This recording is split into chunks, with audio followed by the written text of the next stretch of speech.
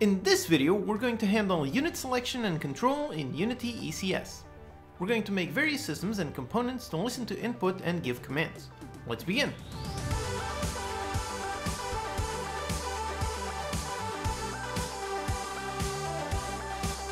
Hello and welcome, I'm your Code Monkey, and this channel is all about helping you learn how to make your own games with in-depth tutorials made by a professional indie game developer. So if you find the video helpful, consider subscribing. So this is what we want to create. We have a bunch of units in our scene and they are all just standing around. Now using the mouse button, I can click and drag to draw a selection area, and all the units inside that area get selected. As you can see, we can visually see the selection. Then by using the right mouse button, I can give a move order to tell the units to go to a certain position. The positions that they go to are dynamically generated, so select those, and as you can see, they do not overlap. They all go into various positions around our target position. So here I can select all of them, tell them all to go there, and they all go into different positions, and none of them are overlapping, and everything looks good. So I can select just a bunch of them, and tell them to go there, there, and so on. I can also just click on a unit to select each one individually. So, just like this, we have a very nice RTS unit control system. So this is our goal. Let's get to it. So here we are in our scene, and for starters, I just have a simple entity being spawned. There's no input, no controls, and I can't do anything. So let's look at the code to see how we're spawning this. Over here we have our main script, and down here we go into our start. We are just setting up the camera, initializing the animations, and in here we are spawning our unit. We randomize the spawn position, and here it is, our entity. So we create an entity archetype. First of all, with the marine component, this is just a simple empty tag component. Then we have the translation for the position, a move to, which we're going to use in order to give our unit some commands, and then some simple animation components. So again, just a basic unit being spawned, and here he is just standing around. Okay, great. Now let's get started listening to our input. So over here on our project files, let's create a new C# script, and we're going to call this the unit control system. Now in here, we're working with ECS, so instead of a mono behavior, this will be a component system.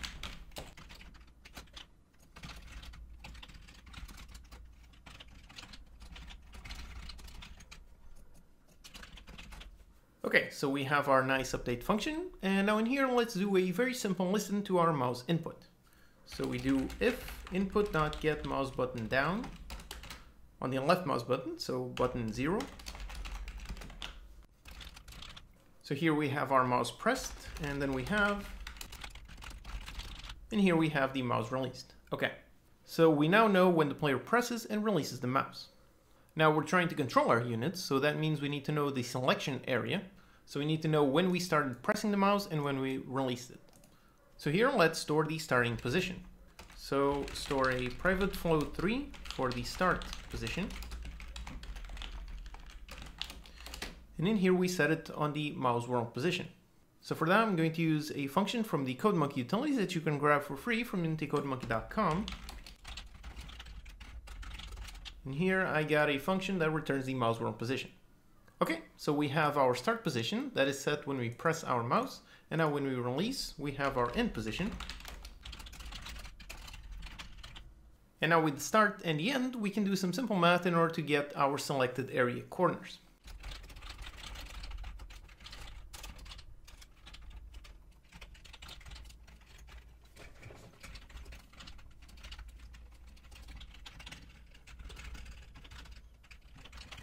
So here we have our lower left and upper right position. We just do a math.min and a math.max in order to calculate it. And now with the lower left and upper right, essentially we have our selection area. So all we need to do is figure out which units are inside that area. So in here, let's cycle through our entities. So entities for each. In here, let's grab the translation component. So all we need to do is test if they're inside the selection area. So if the entity position .x is bigger than the lower left,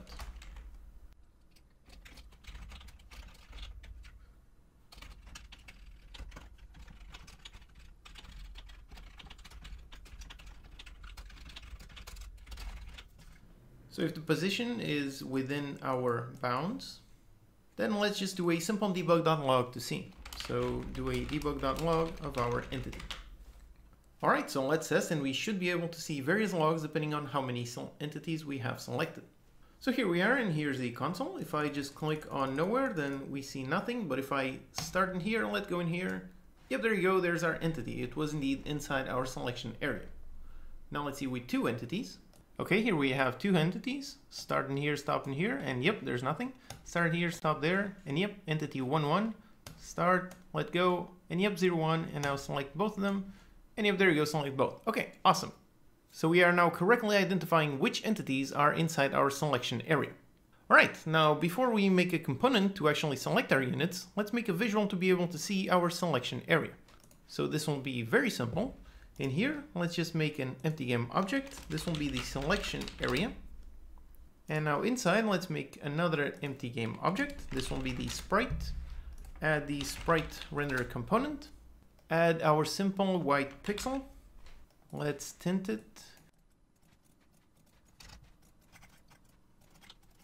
And here, let's just shift the sprite to that corner. So put it on 0.5 and 0.5. So that way the pivot right there on the parent is on the lower left. So just like that, we can easily place this transform wherever we start, and then we scale it to reach our end position. All right, that's it, very simple. And by default, let's start with it disabled so that it's hidden. Now, the first thing we need to do is actually have a reference for it. Now, when using ECS, we don't have instances of our systems attached to game objects. So in here, we can't just add a serialized field. So in order to grab our reference, let's go into our main script and up here add our field. So this will be our transform for the selection area transform. Okay, now in the editor, just drag our reference. Here's our script and just drag the selection area. Okay. So now we have our reference in here. Obviously, if you were using this in a proper game, you would manage your references better. But for now, just for testing, this works fine. So we have our static instance, which is set on our wake, so we can access this instance in order to access our transform. So let's go into our control system. And now the first thing we need to do is make it visible when we have the mouse down. So in here, when we start pressing our mouse, let's go into our main script to access the instance and the selection area transform. And we just go to the game object, set active into true. Then when we let go, we want to hide it, so we set it back into false. And now here in the middle is when we need to actually scale it. So let's do a if input.get mouse button on the same mouse button.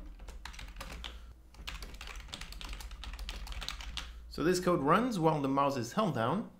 So in here we just need to actually scale it. So we grab a float 3 for the selection area size, and selection area size is the current mouse wheel position minus the start position. And then we just set the local scale in here. And when we press on the mouse button, we also need to locate it. So in there we scale it, and in here we set the position. So the position will be the start position. All right, that should do it. Let's test. Okay, here we are. Let's see. Press the mouse button, drag it, and yep, there's our nice selection area right there. Okay, so as you can see in here, it's not selecting any, and there, yep, we select one, there select another one, and select both. Okay, awesome. So everything is working correctly. All right, so with our visual selection area working, let's actually select our units. The way we're going to select them is with a very simple tag component. So let's go in here, simply make a public struct. This will be the unit selected, and it's a I component data. Here, this is just a simple tag, so we're not going to add any fields. And now down here, when we are locating all our units inside the selection area, all we need to do is add our tag component. So you go into the post update commands to add a component to this entity. Add the unit selected component.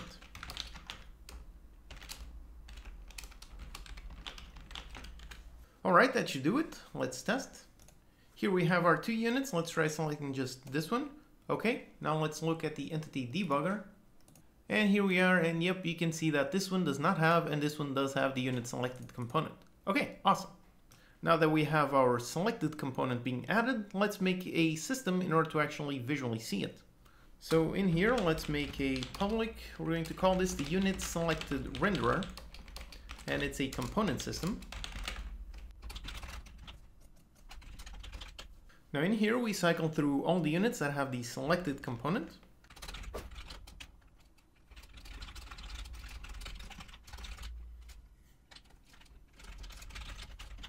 So we are cycling through entities that have the unit selected component and grabbing their translation.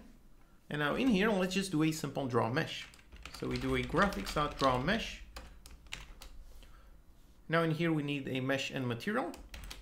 So let's add that into our main script. So here we add a material for the unit selected circle material and also a mesh. Okay, now for the mesh, we can make the mesh through code. So in here we create the mesh. I already have a nice function to create just that. It takes a mesh width and a mesh height. So let's try some values. Here is the create mesh function. As you can see, it's very simple. It just creates a simple quad through code. So we have 4 vertices, 4 UVs, and our triangles, and simply creates a mesh and assigns them. So very simple code. All right, now let's take care of our material. So here we make a new material. This will be the selected circle material. And over here I have a nice sprite, which is a circle. So we can use just that. And here for the color, let's tint it in green. All right, great. So this is our material.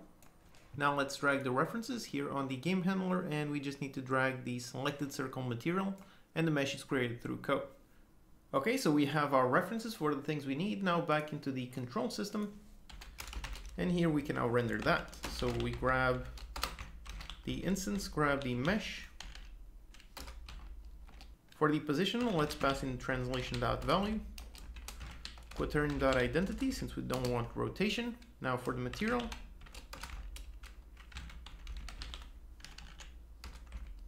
And finally on layer 0.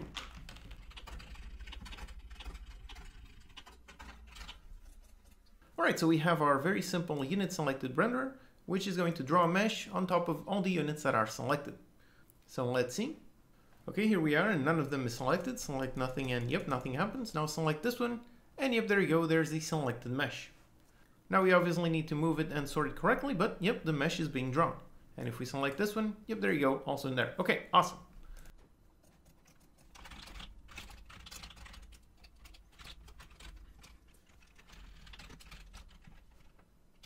Okay, again, let's see, and yep, now it looks much better. It's behind it, and yep, it's correctly placed. Okay, great.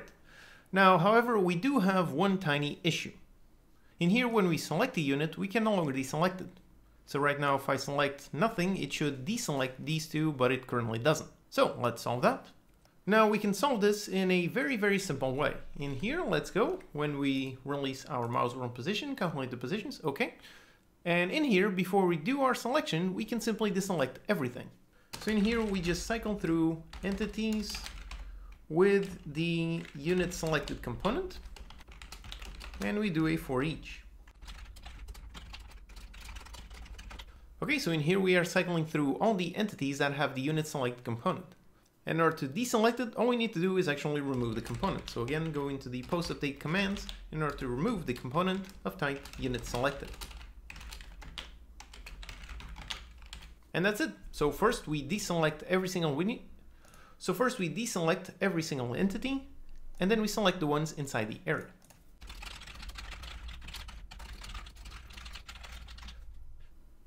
Okay, let's see. Okay, so here we are. Now I can select nothing, and yep, nothing is selected. Now select this one. Okay, it's selected. Now select nothing, and it should deselect. And yep, there it is. It deselects. So I can select, deselect, select both of them, deselect, select this one and this one. Okay, awesome. So we have all our controls correctly working exactly as intended. Now, another potential issue we have is the size of the selection area. So right now, our system works great when we want to drag from A to B. So start here and stop here, and yep, it's selected correctly. However, in the current system, it's very difficult to select just one unit. So if I click right on top of this one, I can't actually select it. I need to make a small bounding box in order to actually get it. So one solution to this problem is to simply check the size of our selection area, and if it's too small, we automatically increase it. So let's do that. Here in our control system, when we release the mouse, we have the lower left and upper right positions.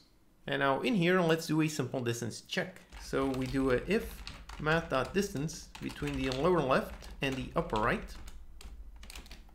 If that distance is under a certain amount, so in here a float for the selection area min size. So if the size of the selection area is under this amount, then we want to increase it.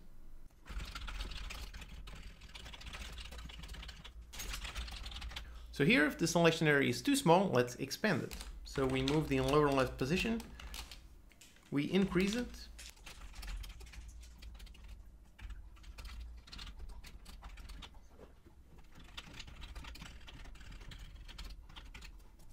okay, so we essentially expand the lower left and the upper right positions. Then the rest of our logic works exactly the same with both of our updated values. So let's see. Okay, so here we are in the normal selection. Yep, it still works. Now if I just click on him, yep, there you go, it's select that one, click and select. Okay, awesome. So we no longer need to create a bounding box in order to select each of them. All right, now that we have our unit selection working, let's see how we can give them orders. We have the left mouse button to select, and now we're going to use the right mouse button in order to give a move order. So again, here on our system, let's do a if input get mouse button down, but in this case we want the right mouse button, so button 1.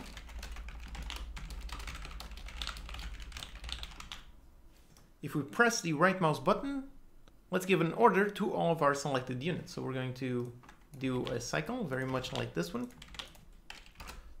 Cycle through all the units selected, and in here we give the order. Now in this example, as you saw on our archetype, in here we have the move to component. This is what's handling a very simple move to. So let's see the component. We have a boolean to see if this unit is moving, a position that it's moving towards, and a movement speed. Then we have this system, which as you can see, very simple. We just test the distance towards the target position, and if we are too far, we move towards it. And if we're already there, we stop moving. Okay, so extremely simple movement. So let's go and do that. So in here, we need our entity, then also a reference to the move to component. Now all we need to do is set the move to position to be our mouse wheel position. Okay, that should do it. So when we press the right mouse button, we go through every single unit that is selected and we tell it to go to the mouse position. Let's see. Okay, so here we are, and if no unit is selected, I press the right mouse button, obviously nothing happens. Now select this one, now right click, and yep, there you go, we told that unit to go there and it did indeed go. So select that one, now select that one, tell it to go, and yep, we have our orders. Okay, awesome. So we can now select our units and give them orders to each of them. So that is working, but one issue we have is regarding overlapping units. So in here, if a unit is right on top of the other one, and we select both of them and tell them to go there, and they both go exactly into the same position. So right now we can no longer actually separate them, because if I click on there, he's going to automatically select both of them. Now we can solve this selection problem very simple. We test if we are doing a normal click, and if so, we're only going to select a single unit. So in this case, we would be able to select just one, push it to the side, and then they would be separated. Okay, let's do it. All we need to go is go up here. So in here we define a bool. Let's say the select only one entity. And by default we start at false, because by default we want to select multiple. And only in here, when the selection area is too small, then we set it to true. So we select only one entity. And in here, let's make an int for the selected entity count. And we increase it when we select an entity. And we're only going to run this code if the select only one entity is false. So we are meant to select multiple, or the selected entity count is under 1. So this way, when we do a simple click, we will select just one entity, but when we do a selection area, we will select all of them. Let's see. Okay, here we are, and select one. Yep, it works. Give it a movement, works. Select that one, works. Now select both of them, put them both one on top of the other, and now I can select one, and yep, it only selected one. Since they are both overlapping, if I do a simple click, then just selects one unit. So select them both, they're both on top, and yep, like that. Okay, great. So that's another simple problem that we have solved. Okay, so far so good. We have our unit selection and control. Now we have solved the overlapping problem. If two units are overlapping and we click, we can now separate them. However, we still have the issue that both of them go exactly into the same position. So here with 4 units, it becomes quite a bit of a problem. If they all go exactly into the same position, that looks quite bad. So we should really be giving each unit a different position. So we want to calculate positions around the target position so that each unit goes to a different position but near the target position. Let's do that. Here in our control system, let's go down here. This is where we're telling our units to move. Now let's generate a list of positions. So in here, a list of float 3. Let's make the move position list. And right now, let's just manually make the list. So in here, the first one will be the target position. So let's make here a float 3 for the target position, which will be the mouse world position.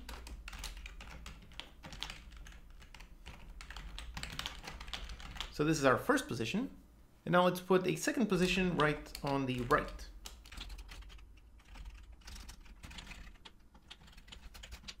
Okay, so here we have a list with 4 different positions. Now when we tell the unit to go somewhere, let's give it a position from our list. So let's make a rotating index. So an int for the position index, and we start at 0. And in here, we give it the position from the move position list of position index. So that one gets that position, and then we increase our index. So index equals our index plus 1, and grab the remainder of the move position list.count.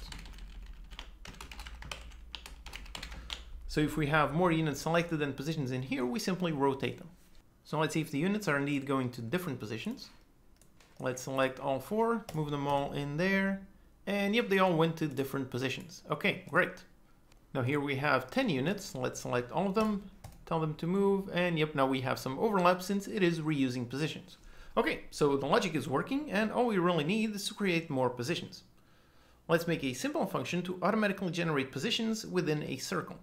Let's make that function. So a private, this will return a list of float 3. Let's call this the get position list around, since we're going to get the positions around a target position. So a float 3 for our starting position. Then let's receive a float for the distance and an int for the position count. So we're going to automatically generate this many positions within this distance of this position.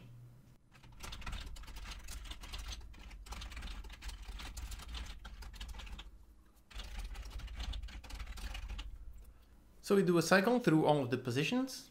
Let's calculate the angle for this index.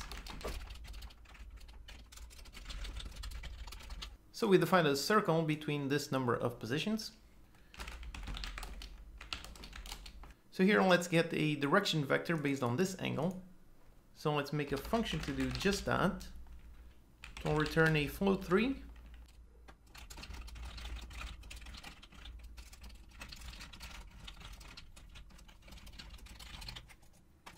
So here we have a function where we take a vector and we apply an angle to it.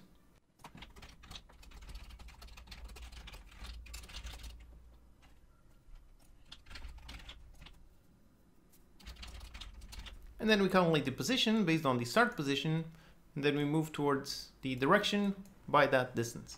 And then we simply add it to our position list. Okay, so we are generating as many positions as we want. Let's just add the start position up here. And now we can use this function. Let's go in here in order to get our move position list. So we're going to grab it using our function. For the start position, it will be the target position. For the distance, let's put 10 units away. And position count, let's just generate 5. So let's see what that works. So we should have 5 positions plus our target position in a circle within 10 units of the target position. Okay, here we are. Select them all, tell them all to go there. And yep, there you go. As you can see, it did generate 5 positions around our target position. All right, so that logic is working.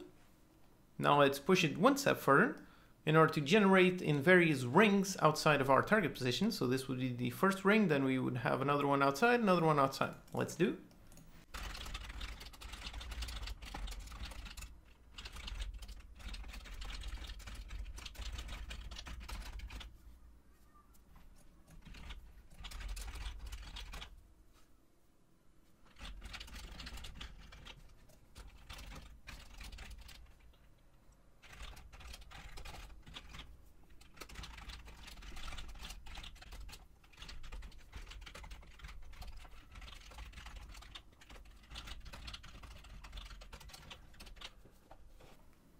Okay, here's our function. We take a start position, then an array of ring distances and an array of position counts. We start by adding the start position, then we cycle through all of the rings and we calculate those positions using our function. So now we can go up here. Instead of using this, let's use the other version. So we pass in the start position, then we pass in an array of floats for our ring distance.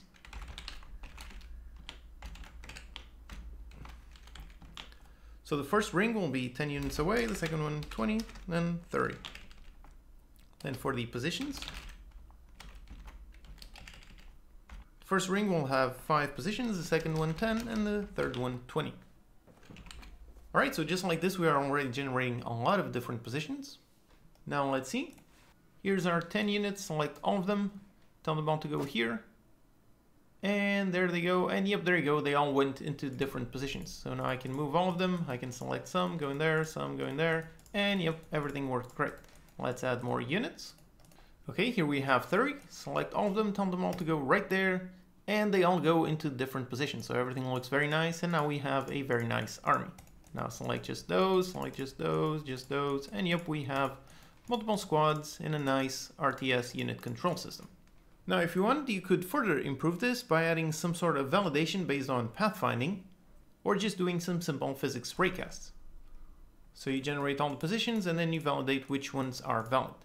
So here with our full system, we can click and start to drag and select all the units inside a selection area. We can also just click on one of them and move it individually. We are giving our orders by right-clicking on a unit and telling it to move. And all our units move to positions that are generated around a target move position. So just like that, we have a very nice RTS unit control system. As always, you can download the project files and utilities from unitycodemonkey.com. If you liked the video, subscribe to the channel for more Unity tutorials. Post any questions you have in the comments and I'll do my best to answer them. Alright, see you next time.